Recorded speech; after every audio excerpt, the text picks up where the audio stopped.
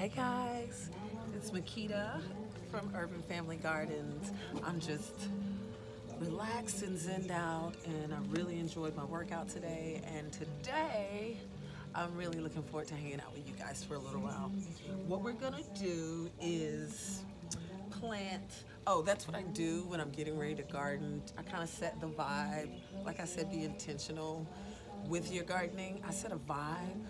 If it's like a spiritual vibe or a zen jazzy vibe, I just try to set a vibe for the day. So this particular vibe is Cleo Soul. Why don't you? She is so bomb, but you should check it out. And so anyway, back to business. Right now we are getting ready to plant some ginger. Let me show you. Love is all we. Okay guys, this is some ginger that I bought from the store, and it's an organic ginger. So what I'm gonna do is plant it in the soil so that I can grow it, and then that way I'll be able to have it all season long, all winter long. I can make ginger powder, I can put it in my foods, I can make so many different things from this. And ooh, I wish you could smell it. It smells so good. So actually, ginger is not a root, it's a rhizome. So that means the flower or the plant, it's gonna grow from this up.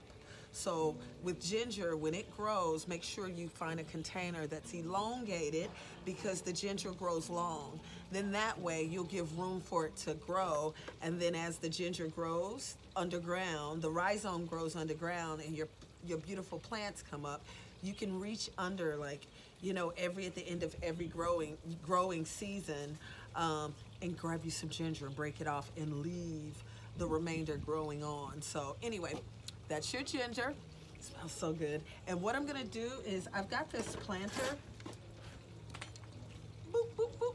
I use it a lot of times to plant things that are wide or broad spread. So what I'm gonna do now is clear the space out. I've already added some nutrition to it.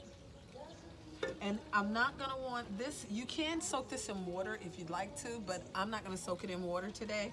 I had it soaking on yesterday, and basically what's gonna happen is, you're looking for ginger when you're at the store or whatever. Grab, of course, enough for you and your family, but you're looking for these little nodes. That's where everything's gonna start to sprout from. And you want a big enough piece so you can give it room to really, really take off. So I'm gonna take this ginger, and I'm gonna stick it in the soil. And you really wanna only plant it, you know how a lot of bulbs and stuff, you plant it really deep in the ground. With ginger, you only really wanna plant it about 1 inch deep. And you can make it like 1 to 2 inches deep. Now that I've got that planted in there, I'm gonna add a little water, and this is rainwater. That's why I love, love, love. I pretty much try to preserve everything. So I leave a lot of my flowering pots out here on my planter table so that they can pick up the natural rain that comes. And then I've always got water to water my flowers. So we're gonna add a little water to this guy. And there you go, ginger planted, ta-da!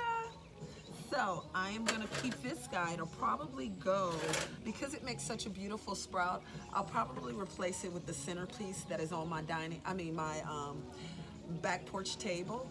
And I'll have beautiful ginger sprouts, because it also sprouts a flower as well, which is edible. So anyway, ginger is good for your immune system. It's also good for especially times like now. You can make a great ginger tea, and how I usually do it is take it and shred it up, or I'll do like a green tea or an herbal tea, and I'll add ginger to it, shred it up with a mincer into my tea, as well as lemon, as well as a little honey, and you've got a nice, and sometimes I put a little brandy in it, and then you have a nice little tea that is good and soothing for you, and also boosting your immune system and depleting the mucus in your body. So anyway, I wanted to share this with you guys. I will keep you posted how this guy grows. And one more thing I'm going to share with you today, because I told you we're going to hang out a little bit.